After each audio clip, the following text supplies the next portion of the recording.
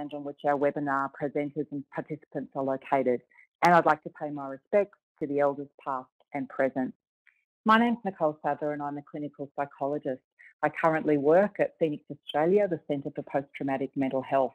I also have a military background. I spent 23 years in the Australian Army as an Army psychologist, and during that time I was the commanding officer of the 1st Psychology Unit, so I was responsible for providing services to people who were deployed overseas, and I spent several years as a senior Army psychologist. I also serve now as a reservist, as a colonel, and I also have very much a family connection to the military. My father was a Vietnam veteran, and I have a son who's serving in the military at the moment. I'd also now like to introduce our other panel members that we have with us, and this truly is a national and international group that we have online. First of all, I'd like to introduce Christy Heffernan, who's a clinical psychologist, and she's joining us today from Sydney.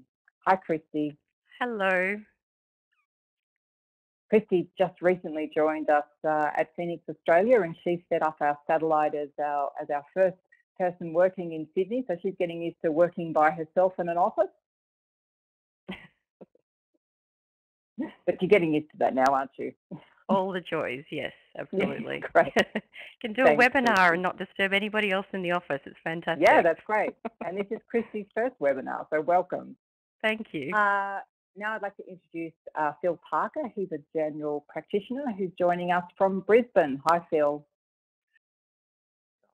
Hello. And hopefully it's a bit warmer than in Brisbane than it is here in Adelaide this evening. A little bit chilly, but I'm sure it's not as bad as No, that's probably your sense of, or you're deciding how chilly it is.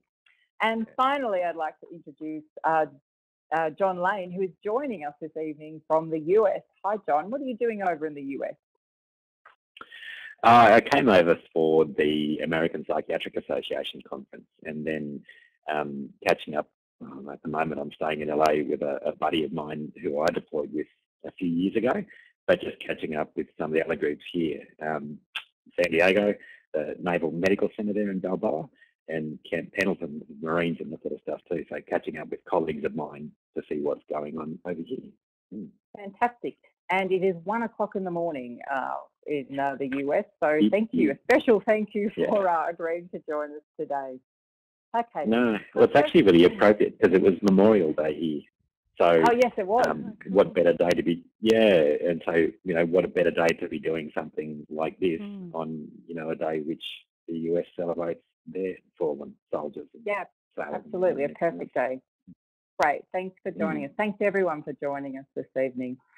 Okay, so in terms of the context for this particular panel, of course, like any other interaction that we do, we just want to make sure that we're respectful of each other, and any interactions that you make, that we do it in the same way that we would for a face-to-face activity. And we certainly encourage everyone to participate. There's an opportunity that you can join us through the chat box, and just ask that you remember to keep your questions that you have on the top of this evening's webinar.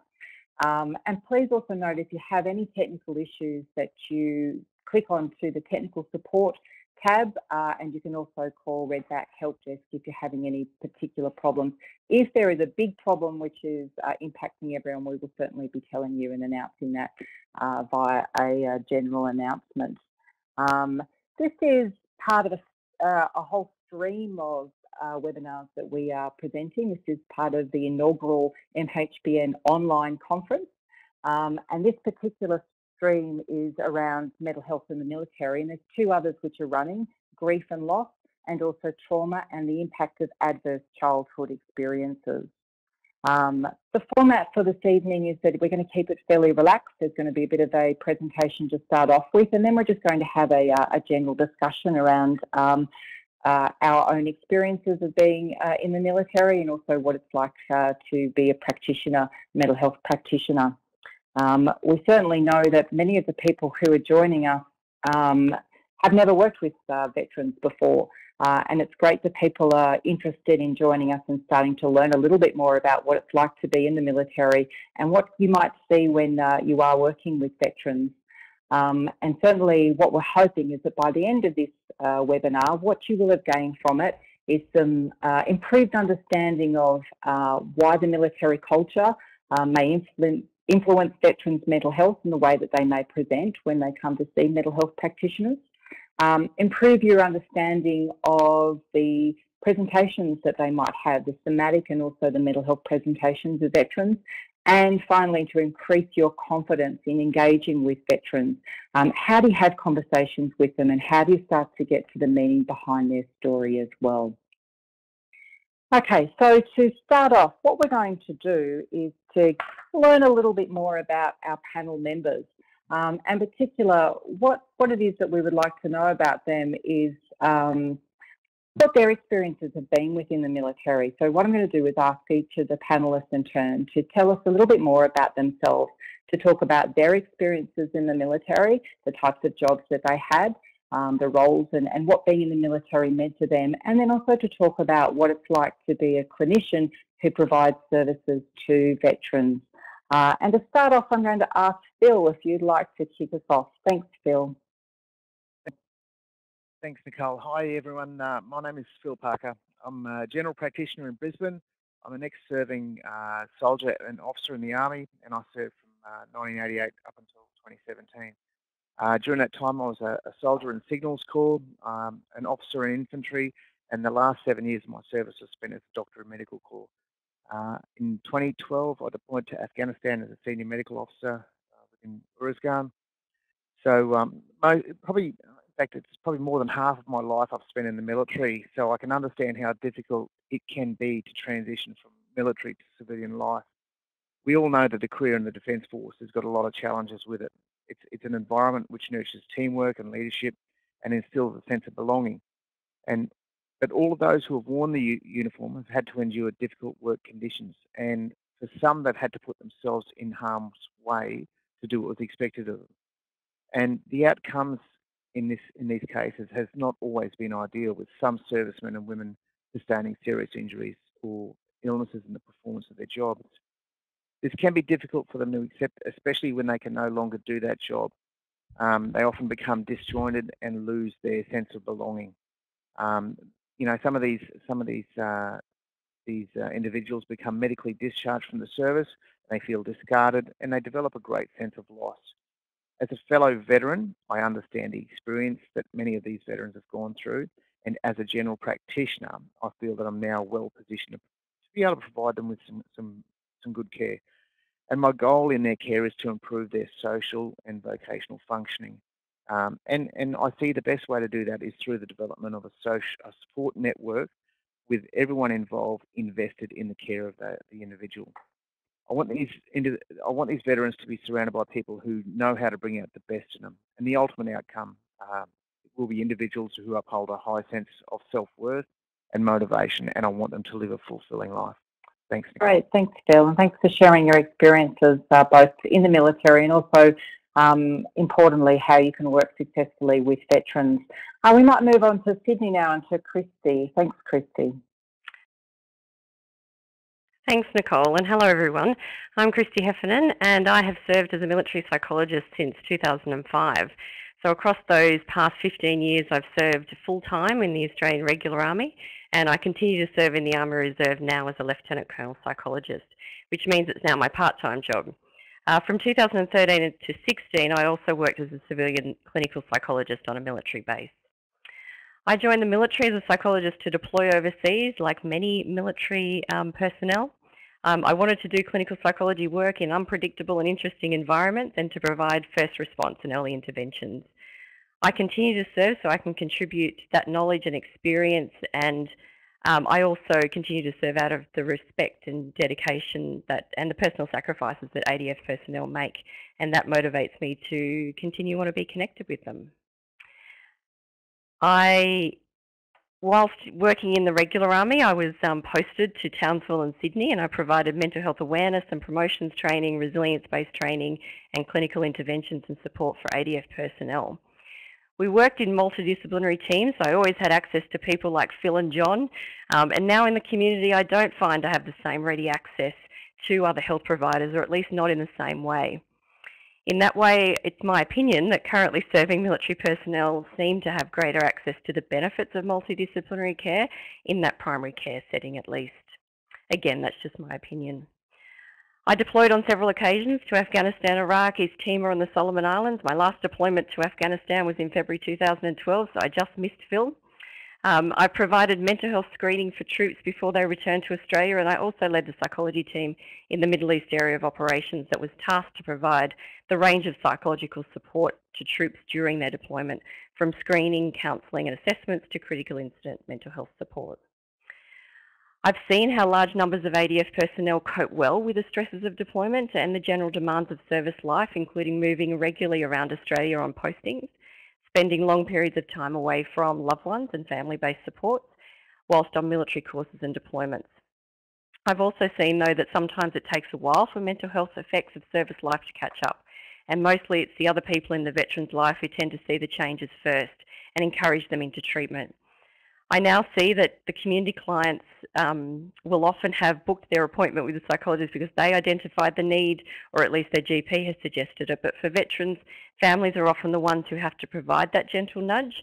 And in the community, the veteran who hasn't established a good relationship with their GP often find it difficult to navigate the system, whether it be the Medicare or the DVA, Department of Veterans Affairs system. Being able to deploy with ADF personnel overseas to places like Afghanistan and Iraq allowed me to see how units, teams and individuals in the military work. ADF personnel are highly motivated to deploy, and it's often referred to as the highlight of one's career. Military personnel are motivated to explore new environments and to test themselves in challenging situations, and they go through rigorous military training. So on deployment as a psychologist, I was often seeing resilient people, but even the resilient people have their limits. What's interesting to remember about overseas deployed environments is that it's not just the risks of being injured or killed that we as treating clinicians needed to be mindful of.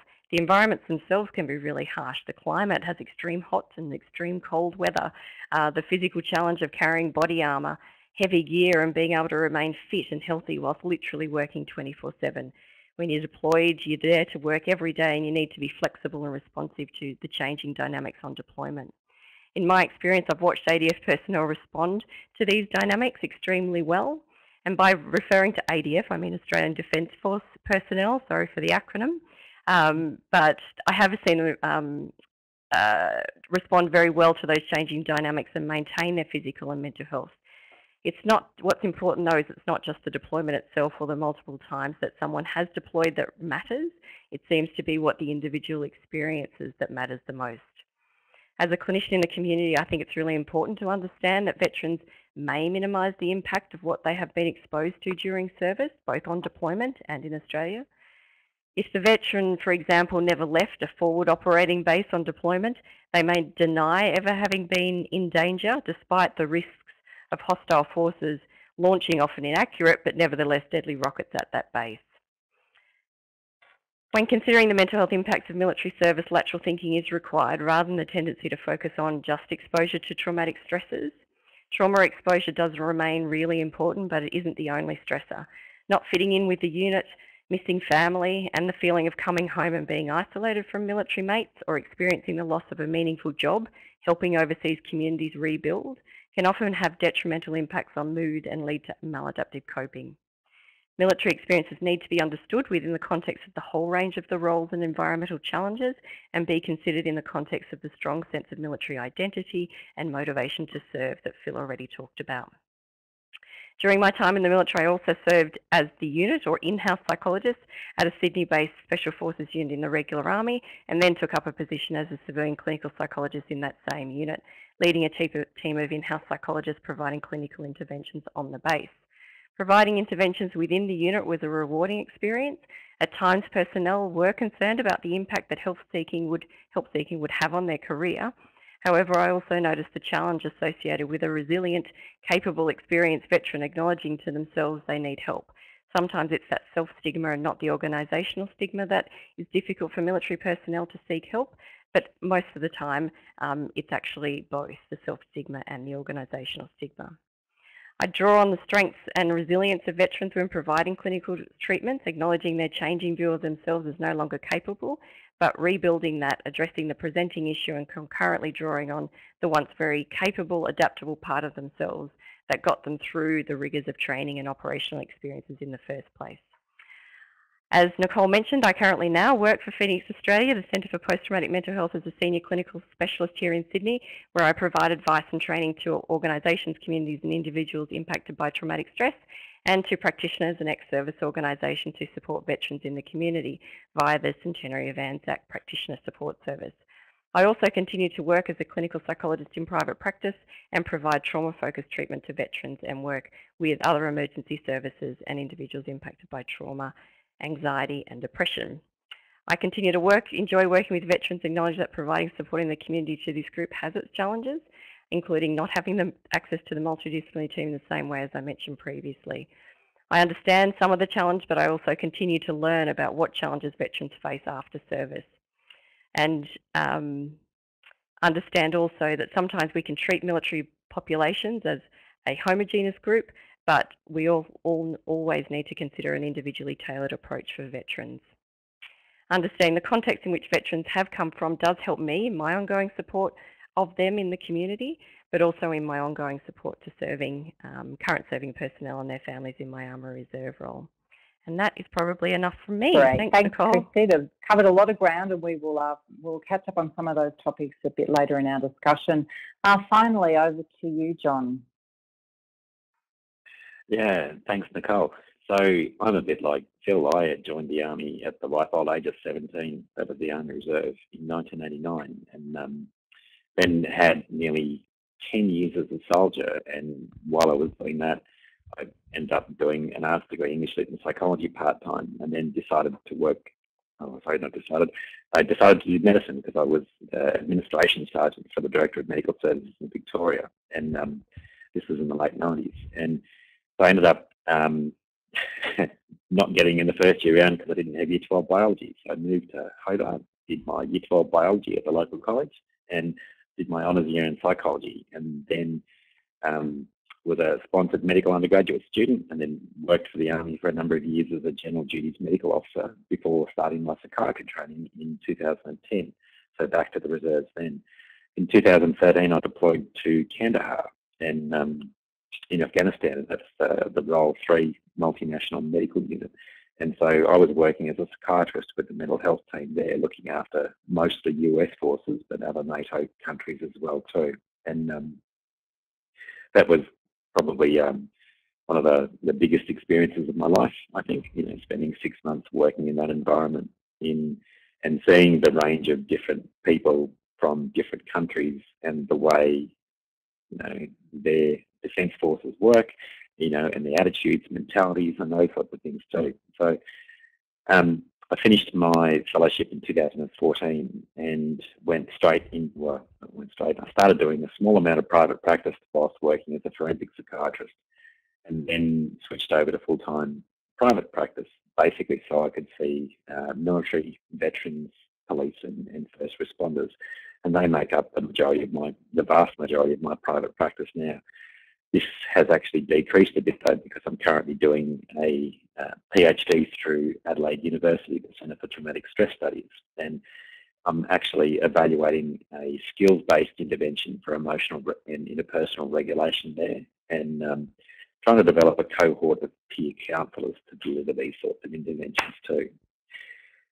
I think a lot of clinicians can become, pretty intimidated by veterans, and it's fantastic hearing Phil and Christy and you, Nicole, talking about your experiences and stuff. And here's the four of us with probably an average 25 years of military service behind us. But to people in the audience that don't have that sort of background and whatever else, it can be really hard treating veterans because they can be grumpy, they can be irritable, they can not necessarily know a lot about themselves, and they can be really hard to connect with.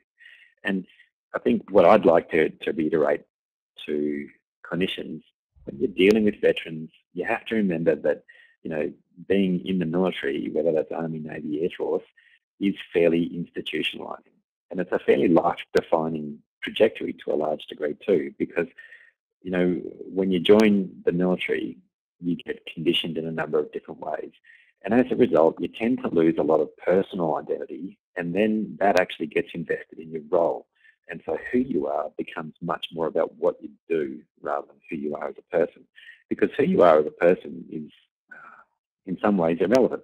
Because what we're interested in the Defence Force is, can you do the job or not? And, you know, this can lead to problems down the track, because when people can't do their jobs, they get lost. Because who are they now that they don't actually have this role or this purpose in their life? And this comes about, in my opinion, because military people are conditioned and trained to be very task-oriented. And that means that we do all sorts of, you know, stupid things, or what seem like stupid things, and put up with a hell of a lot because the job demands it of us. And because the job demands it of us, what we have to do is be able to get that distress, anger, all the other sorts of things, and put it in a box and put it away so that we can keep on going and keep on doing our jobs. Unfortunately, this leads to problems down the track, and particularly with sort of understanding of emotions, or understanding and acknowledging what's actually going on with us. And so, you know, particularly when you lose that sense of task and mission and purpose, life doesn't have a lot of meaning. And so, you know, what I have seen basically is that veterans can feel that they're broken and rock up to the doorstep of a clinician and go, I'm screwed. What am I going to do? And, you know, the poor clinician is there going, oh, where do we start? Yeah. And this can be a really challenging job. And, you know, like Phil talked about in terms of having some sort of social connection, I think this is really fundamental. And I was the coach for the archery team for the Invictus Games last year. And, you know, I wasn't there as a psychiatrist, I was there as the archery coach. And, you know, this is really important to sort of recognise, because Defence Force people, as Christy said, are really resilient. You know, they will try their damnedest and they'll do the best they can. And using sport as a means of adapting to what's going on, you know, overcoming mental stress and distress is another way to leverage that whole task, mission, purpose thing to re-establish a different identity. And it's really important to remember that, you know, in the Defence Force, we work in groups, we work in teams, no one's by themselves. But when you leave the Defence Force, you're there all by yourself, you know, and your poor family and oftentimes is stuck with the result of that as well too. So leveraging those social supports, leveraging some sort of task and new purpose to find meaning in life, and therefore a new identity, is what I think is one of the more important things for clinicians to consider when they're seeing people in front of them. The final point I'd just like to say is, if you do feel intimidated and you feel that you can't understand, don't be afraid to say that, because it can be a really easy icebreaker to say to someone, look, you know, I can't imagine what it would have been like to do those sorts of things, but I can imagine it would have been really hard. So if you think I don't understand something, feel free to tell me about it. So just be open and honest and respectful, and I think you'll find you'll get a pretty good result. Thanks. Great. Thanks, everyone, for sharing those insights. Lots of great points, and ones we will discuss in a bit more detail.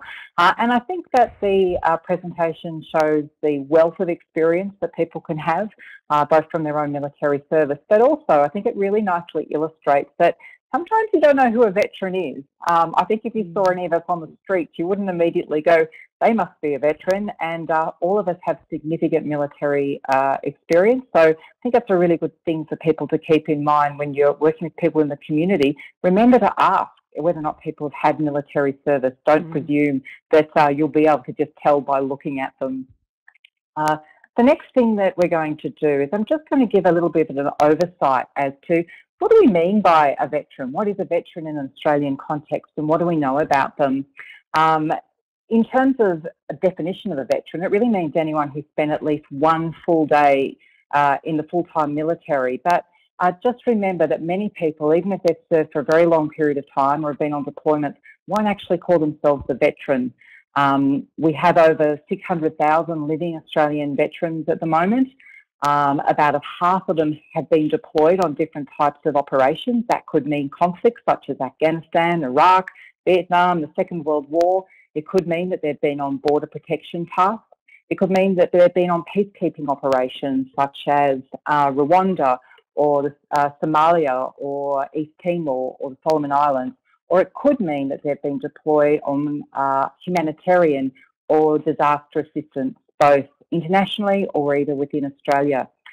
We know that many people don't have any connection at all in terms of services with Department of Veterans Affairs, which means that they'll be out there in the community getting their health and mental health care. There's over 58,000 people who are serving in the Australian Defence Force at the moment, and about 5,000 every year will transition out of full-time military service into the reserves, either active or inactive reserves, or they'll discharge completely. What we know about more contemporary veterans, a lot of that comes from a recent piece of research which was done on behalf of Departments of Defence and Veterans Affairs, the Transition and Wellbeing Research Program, and that was actually led by the Centre for Traumatic Stress Studies at the University of Adelaide. And from this group that participated in the research, most discharged at their own request. About 20% were medically discharged and only 3% were non-voluntary administrative discharges. And what we find is most of them are engaged in meaningful or purposeful activity once they leave the military, so in terms of employment or studying, and about 62% are in civilian employment. The most common reasons for transition are things like impact of service life on their family or looking for better job prospects, and a smaller percentage will talk about health or mental health impacts. What we also know from this research is that we start to see a deterioration in terms of general mental health and physical health as people transition out of full-time military service. And in fact, we see some particular risks for mental health. In this cohort, almost 3 out of 4 met the criteria for a lifetime mental disorder. Almost half met the criteria for a mental disorder in the past year. And those who've been medically discharged were particularly at risk. And remember that they include some people who'd only served for a very small period of time. So, for example, people who might be very young, who have junior rank, and who've never been deployed. A substantial number also had subclinical problems. So didn't meet diagnostic criteria, but were presenting with other problems such as anger or drinking too much, having problems socially connecting with other people or problems sleeping. And we know that that can be a precursor for later disorder. We also know that many of those who met the criteria for 12-month mental disorders were not medically discharged, nor were they current members of the Department of Veterans Affairs. So again, that means that they may not be actively in care, or they're getting their care from community services.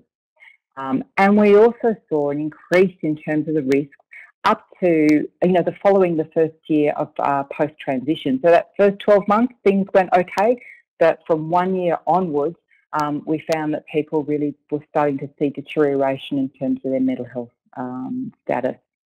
We see that help seeking in this group is actually pretty good compared to the general community standard. It's higher than what we see in the community, and it's in line from what we see in other militaries internationally and other veterans populations. So what we do see is that they do need to improve how many people are getting into evidence-based care and how many are staying long enough in that care to be really starting to see some benefits. So that's definitely one area that we want to be able to see some improvements in terms of getting people into evidence-based care and keeping them in evidence-based care. Just in terms of the type of disorders that we see in this group, over 50% have no disorder, so it's about 52%. And then the disorders that we see in the biggest percentages, around the 17% are post-traumatic stress disorder and also panic attacks. And then the next group, which is about 11%, are depressive episodes. And then there's a whole range of different conditions that we see. So it's really important that you keep in mind, if you're seeing a veteran, that you're doing a thorough, comprehensive assessment to be looking at all different types of psychiatric disorders and also psychosocial considerations for individuals. Finally, we also know that we will see that there is an increased risk for suicide in veteran populations from some research, again, commissioned by Defence and Veterans Affairs, which was undertaken by the Australian Institute of Health and Welfare. We see in contemporary veterans, so those people who served between 2001 and 2016, who had served at least one full day in the ADF, that there have been 373 certified suicide deaths. And what we see is that there is a higher rate of suicides amongst those who are ex-serving men compared to the general community. But we do see that those people who are still serving, either in the full-time or in the reserves, that there is a lower suicide rate compared to the general Australian community. And where we see particular risk factors in ex-serving are those men who are under the age of 30, and they have a suicide risk of over 2 times higher than that of Australian men of the same age. So that's just to give you a little bit of a context of what we see in terms of the mental health presentations of those people who are veterans, and they may be people who are serving or ex-serving, and certainly we know that people who may sometimes access community services may still be serving members, but particularly we're thinking about today those people who have now transitioned out of full-time military service. So what we'd like to do now in the next part of the presentation is to start to have a bit of a discussion about what are some of the things that we should be taking into consideration when we're seeing people starting to present for mental health services who might be concerned about their health or about their mental health, and just open up for a bit of a discussion with the rest of the panellists. So first of all, what I'd like to do is to think about what is the impact of military service upon the sense of identity and the type of presentations that we see. From the research, there seems to be some protective factors for mental health associated with being in the military. And I was just thought we'd have a bit of discussion amongst the panel members as to why we think that is. Maybe, Phil, if you have any insights, why do you think there are protective factors for military service, and what do you think some of those are? I think the environment within the military is significantly different because they are in close contact with peers, with colleagues, with their team, and with the health providers within the military. And in fact, within the military, it's a requirement of their employment to maintain their health. So they're more likely to be picked up if they're sort of going a little bit downhill, if they're suffering or if they're experiencing any symptoms of any condition, whether that's physical or mental.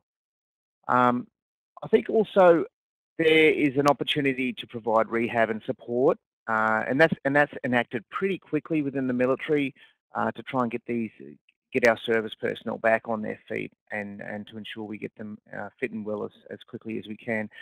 Whereas in the civilian environment, that responsibility is left to the individual, and quite often for these ex-serving personnel, they don't understand the civilian health system as well as the average civilian person out there. They're not sure who to seek help from, or which avenues they need to pursue in terms of engaging the appropriate type of support that they need. Great. So it's not just about the type of experiences they might have in the military, but it's also the wraparound system of support which is readily available to them whilst they're in military service, which is not so apparent as they move out of the military. Any other comments from Christy or John about what it is that seems to have some sort of protection for people whilst they're in service? I'd actually just like to echo Phil's comments, and for people to be cognizant of the fact that it's such a highly regulated and structured environment. So your daily routine from the day, from the time you get up to the time you're at work at 7 o'clock in the morning to the time you go home, and afterwards as well too, everything is done within that specific environment. And the nature of the job entails frequent postings. So you might be in one location for 12 months and then all of a sudden you're off to some other part of Australia. And so you get used to associating with people who live in the same environment. And so that fishbowl accompanies you wherever you go around the country, and you associate with those people within that highly structured and routine environment. And so when you lose all those social supports, that, as Phil said, when you're now an individual and you're expected to do everything else, that's when it gets difficult. And, a simple example is that defence members, full-time defence members, don't have Medicare cards because their health is supposed to be provided for by defence. Now, some people will go outside that system and get a Medicare card and seek private health treatment for their conditions because they don't want it to affect their careers. But for a lot of other people, it's like, oh my God, what do I do? How do I get a Medicare card? What do you mean I have to go and find a GP? How do I do that? How do I actually get reimbursed for this? That can be really quite tricky. And then,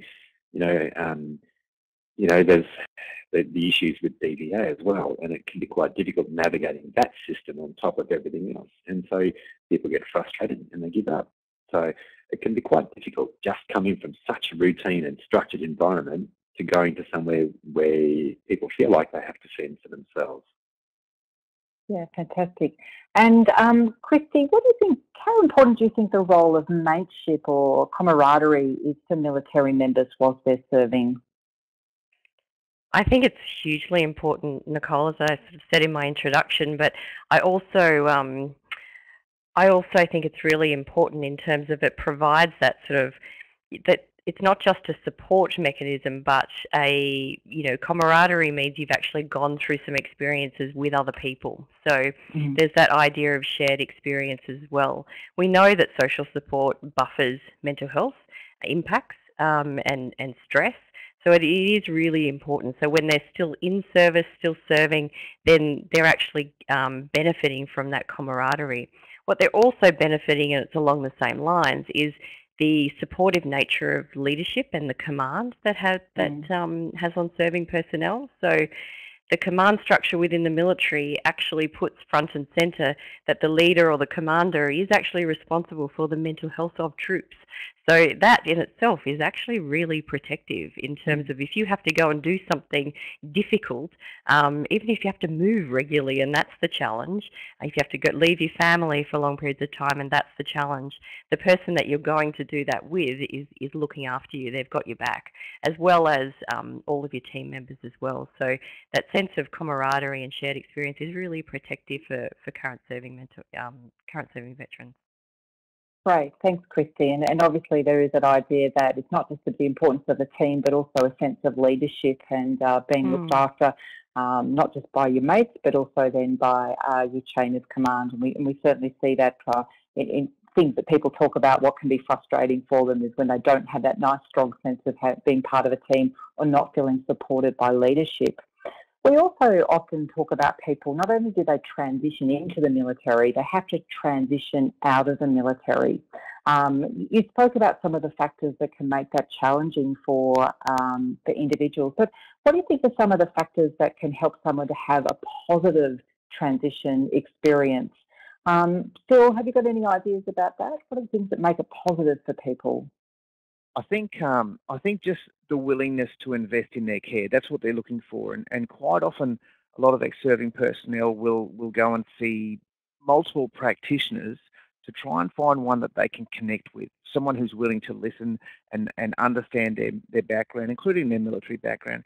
And for all providers, all health providers out there who are listening who are not from a defence background, it doesn't matter. You just need to be able to provide a willingness to show your care, okay? And you're willing to understand their background and their conditions, and you're willing to, enact some of the support to ensure that they can get well. Yeah, fantastic. We do know that there are barriers to people seeking healthcare and mental health care. What do you think some of those stigmas and barriers are for people, even after they've transitioned out of military service? John, maybe you can comment on that. Yeah, look, in terms of identity, and particularly if you've been medically discharged, moving from something because you feel that you've been pushed out can be, a big barrier because it makes people want to isolate. And, when we think about transitioning, taking a psychotherapeutic approach, Erickson had a lot of lovely stuff to say, particularly about separation and individuation. Now, he was talking about teenagers and young adults there, but it's a similar process that people go through when they leave the military, because they have to actually separate from that family of origin, from that community, and create a new identity. And unfortunately, when they've got injuries or whatever else, that identity can be quite broken because they take on those injuries and they take on those reasons for being discharged as being a part of who they are and what they are, because they're no longer fit for the original purpose. And so as clinicians, a big part of our job is actually helping people to move towards things rather than moving away from things. And so it can often come down to saying, rather than what you can't do now, what can you do and what would you like to do? Because this is, often a huge opportunity for people that we don't really see it that way. Because, you know, when you leave defence, there's a whole bunch of different things you can do that are really well supported through DVA and through other organisations as well. And I think that's one of the biggest things to consider. Just asking people, well, you know, would you like to study? What would you like to do? And then just helping them, you know, try and come up with different things for themselves so they can start to move on with their lives. Yeah, that's a great point that you're making, that there are actually a great deal of services which are available for people out there. Sometimes they don't know what they are. And in fact, sometimes clinicians aren't really sure what some of those services are. And I should have mentioned before, there's a whole heap of resources which are available to you and ideas about where you can go for more information on the type of services which are available for you as clinicians and also for veterans. But often that we find that there's other people in their lives which really can assist veterans in terms of going out to seek support and connect with others. Christy, who are the type of people or organisations that can support veterans? Yeah, there's quite a few organisations that are dedicated to supporting veterans. Obviously, the Department of Veterans Affairs provides a whole lot of support, and Open Arms is the counselling service aligned within Department of Veterans Affairs, and they provide individual counselling but also really good group programs for veterans and their families, which is really important. So families get access to all of those support services as well. There are also ex-service organisations which really focus on veterans and focus on getting them connected within communities, which is really great, as both Phil and John have mentioned, that social participation and being in the community is really important. It's already ready-made for them while they're in service, and when they transfer out, that's where we need to link them in. Clinical teams need to link them in with support services, but then also those support services in the community can actually create supportive environments for them. So ex-service organisations like Soldier On, Mates for Mates and RSL Defence Care really provide a lot of support to veterans. Yeah, that's great. And that's really highlighting that role. It's important that we have a multidisciplinary team to support people, and that can also include not just clinicians, but also some of these other ex-serving organisations. And also families have a really important role, don't they, in terms of encouraging people to get into care and to stay in care. And often they're the ones that really encourage people in the first place to get there. Yeah, Nicole, I'd actually like to really strongly support the psychosocial rehabilitation that ex-service organisations can provide too. And so like groups like the Road Home in Adelaide, for example, that run a whole bunch of physical-based activities as well as sporting programs. And then, you know, I'm running my groups through there as well too. And then Mates for Mates in Hobart, Brisbane and Townsville.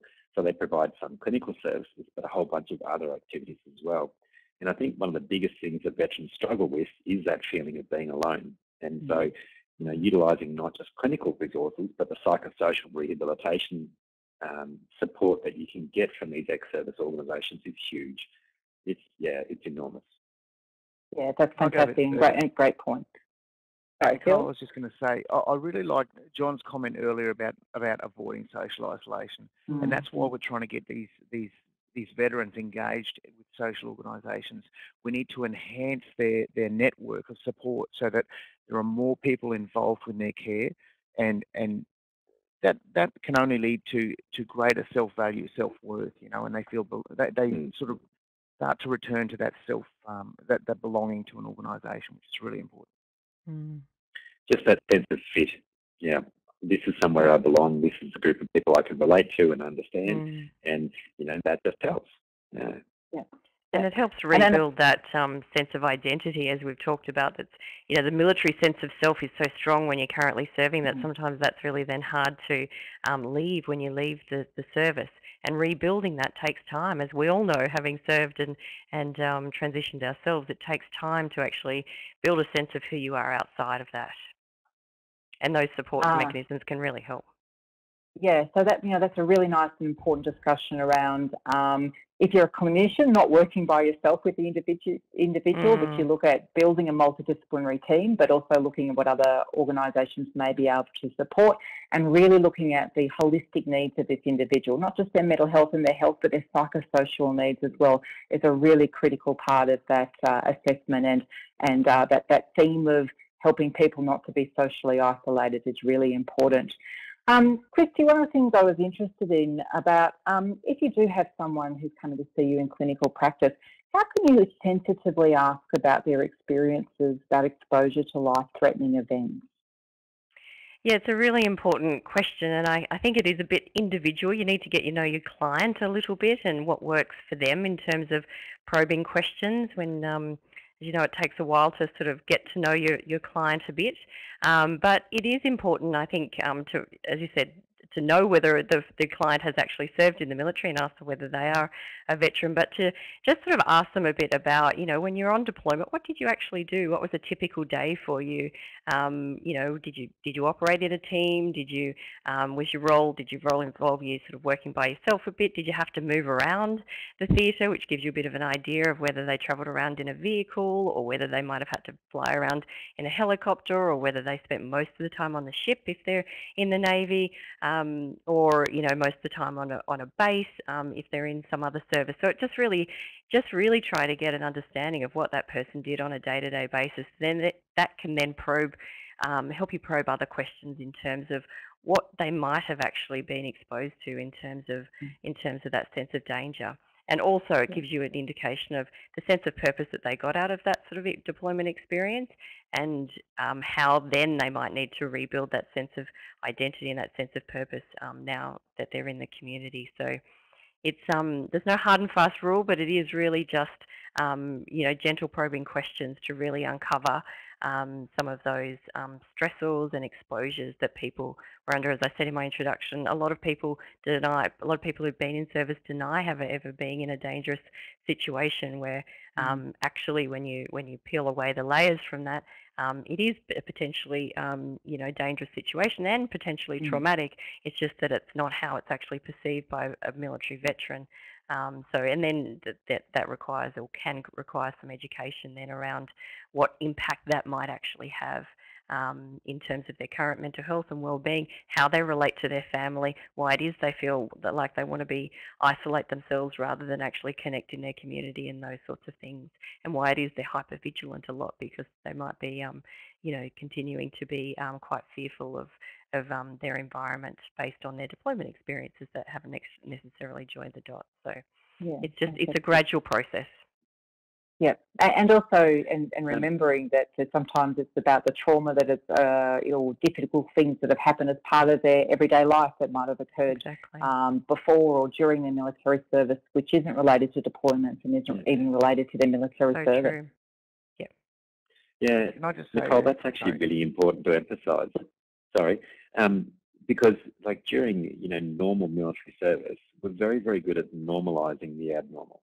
And, you know, this happens on a daily basis, on a regular basis.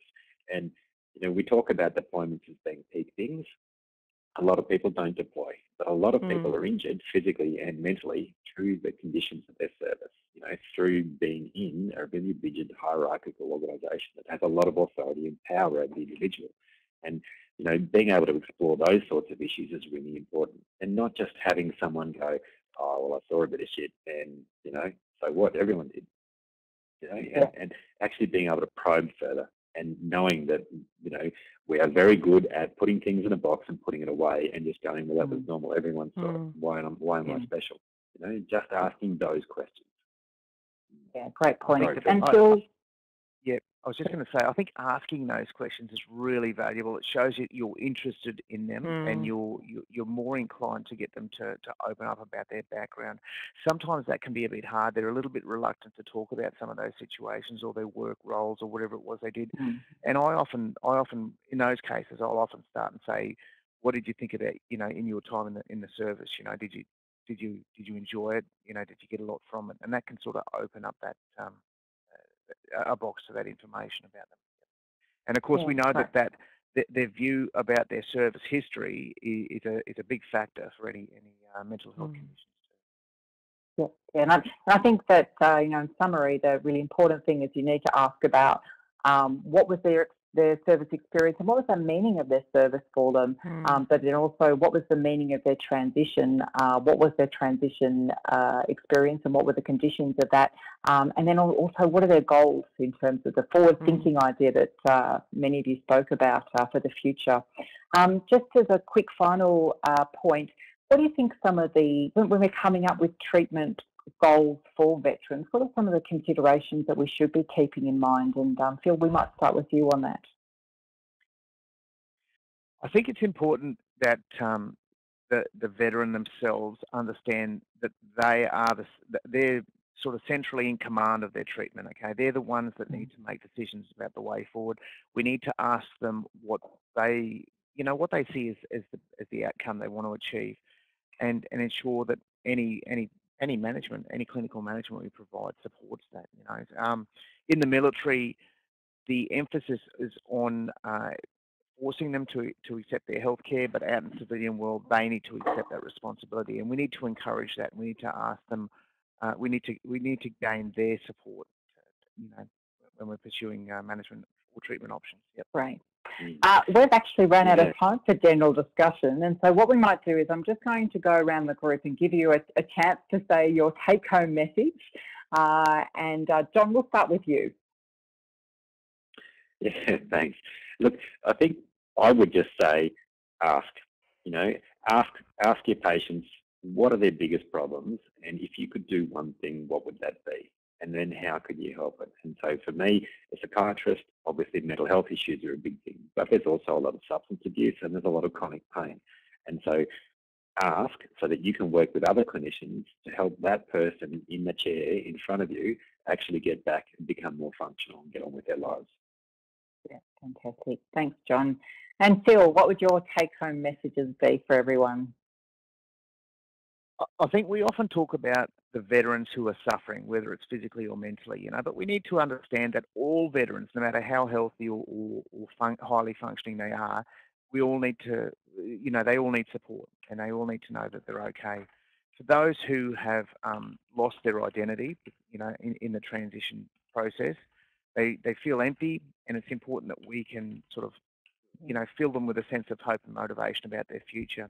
And we can do that with recruiting as many people, within their clinical care team to give them as much support. Yeah, fantastic. Don't be afraid to ask them. Don't be afraid to talk to them about what their needs are. Christy, have we still got you there? I can't see you, but can we hear you? So I haven't left. My picture has, but I haven't left. Yeah, thanks, Nicole. Just as a last final comment, I think some of the sentiments that have already been said, that be curious and be respectful of veterans. Serving in the military does provide people with a unique sense of purpose associated with assisting people in need, and it's often involves going overseas or travelling around Australia to help the civilian community. It creates an environment for shared experiences, and that shared sense of purpose is difficult to recreate outside the military, but as we've discussed, we need to find unique ways to be able to do that and for them to remain socially connected and working with their goals, not just necessarily what we want to focus on in treatment for them, but working on the goals that the veteran wants to actually has come to seek treatment for. And I think that's really important, and enjoy working with them. It's they're an interesting bunch of people. Yeah, great. Thank you. And thanks so much to everyone for sharing those thoughts and your insights, and then also your personal experiences. I think that's been a great discussion around how you might talk to a veteran. And just as my final point to people out there, we know that many of you who've joined us don't have experience with working with veterans or might do it very infrequently. There is support for you there. And one of the things that is being provided through the Centenary of Anzac Centre, which is an initiative which sits under Phoenix Australia, is the Practitioner Support Service. Now, this is a free service which can be accessed nationally. And if you're seeing veterans and you have any questions, or you want some support, or you want to talk about a particular case, you can call in, you can make contact through the website and get advice from a multidisciplinary panel, and that includes Phil and Christy are also on that panel.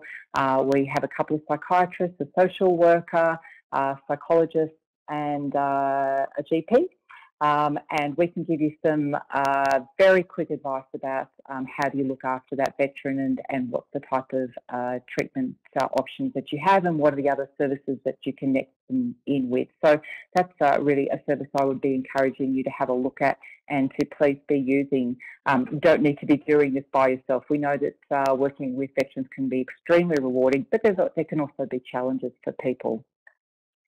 So that's the end of the webinar, and I'd like to thank everyone for joining us. A couple of final admin points. The whole point of MHPN is making sure that people are connected and that special interest groups are being set up. So, you know, if you have any particular areas of interest or you'd like to join in with the network or find who in your area is also working in areas that interest you, then please get onto their website and find out more. There's more webinars which are occurring as part of this online conference, and the next one is the activity which is next week, the Comorbid Mental Health Conditions in Veterans, Strategies for Assessment, Case Formulation and Treatment, which is on Tuesday the 4th of June. There are the resources which are available, which have been put together by panel members, but also resources which are suggested for people through Department of Veterans Affairs, so make sure you have a look at those. We'd also really encourage you to fill out the exit survey and to give us some feedback. Thanks so much again to our panellists for joining us and giving us their insights. A really good discussion that we had this evening. Thanks everyone for joining us on the webinar. Thanks to those people who are watching later on as part of the podcast. And that's it for this evening, and thanks everyone for joining us.